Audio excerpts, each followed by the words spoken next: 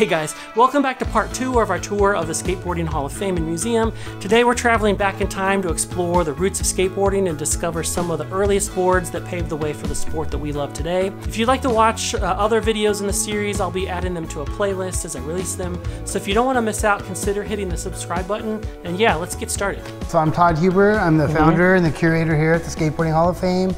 So I was born in '74. Oh yeah, just a baby. Yeah. So, but for me, it's all about, I see the Tony Hawk and Lester Kasai. Yeah, and, the 80s. You know, that Psycho Stick. And like, to me, that's like my legends or my icons.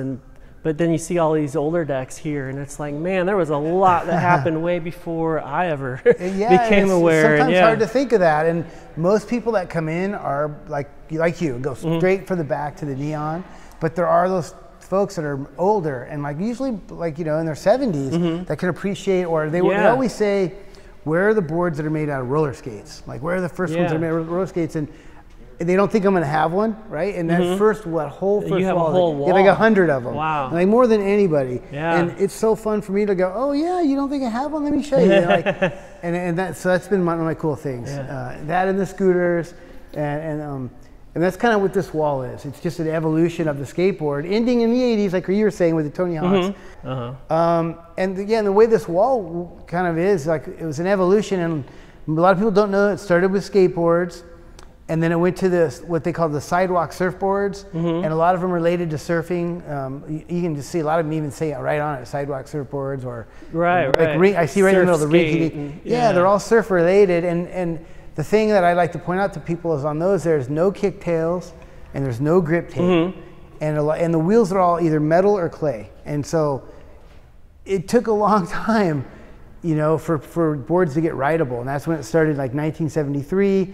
Kind of, you can see they started getting a little better. Still don't see much grip tape though. Well, maybe a few of them have like a couple strips, but not a full. Yeah, or a lot of them have texture, like on the board. They're rough on top. But they all have urethane wheels, and that was the game changer. That was 1973, Frank Nasworthy invented the urethane wheel, and it was called the Cadillac wheel, and that made it so that you could skate and you weren't guaranteed to crash. On those boards, you're guaranteed to crash. Yeah, hit one tiny pebble. Or not even that. Even they would just slip out from underneath you because there's no grip. But the pebbles, especially. And people tell stories. A lot of people's first board is that Black Knight. It's in the middle, the second row up, with the guy riding the horse. People come in, they're like, "Where's the Black Knight?" Yeah. Those wheels are clay. And they would get so hot that after a while they would just push and just explode. While you're riding, you have no say in the matter. You're on the ground. So I have a question. Sure. So growing up in the Midwest, I spent a little bit of time in Virginia, so Mount Trashmore, famous for all that. But most of my life I've been in the Midwest. And so you always hear the stories that the skateboarding started when the surf was flat and the surfers were looking for, and then I had read that the TV show Gidget with Sally Field started like a surf craze in the 60s. And then the people who wanted to be a part of that but who didn't have waves, that kind of helped generate interest in skating. Does that seem plausible, or does that seem like a myth? I think the story, it's funny you should say that, because I think the story, that is one story. I'm sure that when there was no surf, surfers skated, right? But that doesn't mean that they invented skating. Sure. I always think, no one can prove me wrong. No one knows the story. There's nobody knows who was first. But so, and then I'll tell you why I think my version is correct, or what I believe. I imagine it's like my own religion, right? So we're in the valley. Malibu is, if you could fly straight to the beach, it's like 20 miles. Okay, so I'm going to interrupt you for just a second. So again, 80s kid thrashing, and the Daggers, they're like, oh, he's from the valley. Beat it, you Val jerk. Is he making fun of the people in this? Well, not making fun, but no. So I shouldn't have said that. There's a few valleys. Okay. But the valley that they're talking about is one hill over. It's the San Fernando Valley. Okay. It's LA County. We're actually in Ventura County. Okay. So we're our own valley. It's called Simi Valley. Okay. And we're one city in this little valley. But when you go over the hill, it's like Chatsworth, Canoga Park, Woodland Hills, Sherman Oaks, North Hollywood. That's the valley. That's what they're talking about. Gotcha. And they would hate when they would come to surf, or go to Venice. This is our turf, stay back in the valley.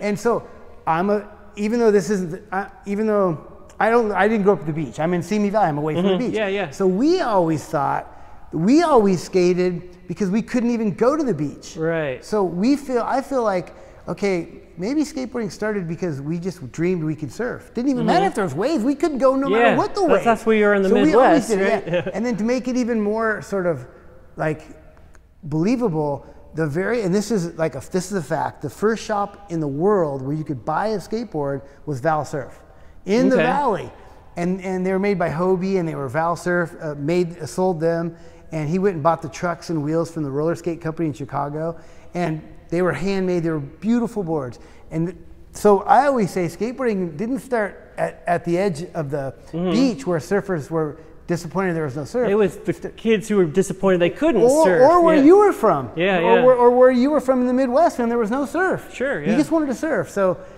that's kind of what I would like to say. And it's fun to argue the point because no one can say. There's guys, oh, I was at the Redondo Pier in 1952. And there's a good friend of mine, Jim Fitzpatrick, who's in the Hall of Fame.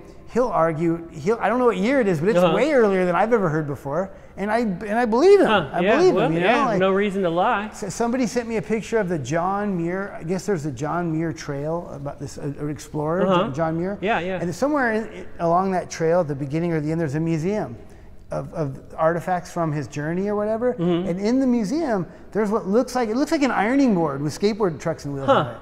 And it's dated like 18 whatever. It's really old. And somebody sent it to me saying, "Dude, I think I found the very first skateboard ever." So who knows, right? Yeah. Who knows?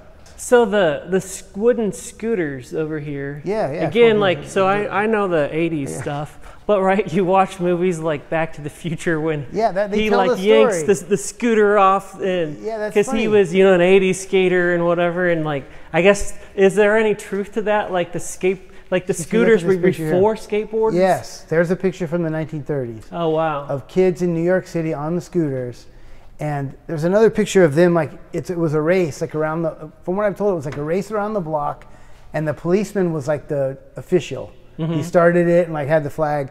And there's a picture somewhere right here of the actual race. Wow! Yeah. And I guess it was like an orphanage or something in New York City. A couple kids with roller skates. Yeah, because it says Children's and Society something center. Like it was like a place where the kids I think lived in New York City. You could see that as plausible. I mean, these are pretty rickety. Like maybe the box came off and kid needs to get home, so he just kind of rides on it without the box. It's what happened, and they try to jokingly tell that story in the Back to the Future. Yeah, that's why I have a mix of both here, because there's some boards that have like this, like a fence board. Oh yeah. But here's a board made out of a fence board. So like maybe this had a handle on it or whatever. Yeah, you know, they just use nails and. They like smashed them over. Yeah, I mean, that looks it would like go all the way a 9-year-old too. made it. Yeah, it's amazing. Oh wow! Yeah. My favorite thing is the homemade nature, and I like how like this one they didn't even cut the skate. Oh yeah, they just put the whole skate on. Yeah. And this one they put their foot in paint, their feet, and stepped on it for graphics. I like people put their name on them. A lot of times I'll post online, "Hey Bob Keller, we found your board. Send us a direct message and we'll get it back to you." Oh wow! And no one's ever done it before. Bob Keller, he might be gone or whatever. But so this wraps up our journey through skateboarding's early days and the evolution of the very first skateboards. And our next installment will dive deep into Todd's collecting philosophy through the years and the holy grails that he's still on the hunt for. It's a fascinating insight that you really won't want to miss.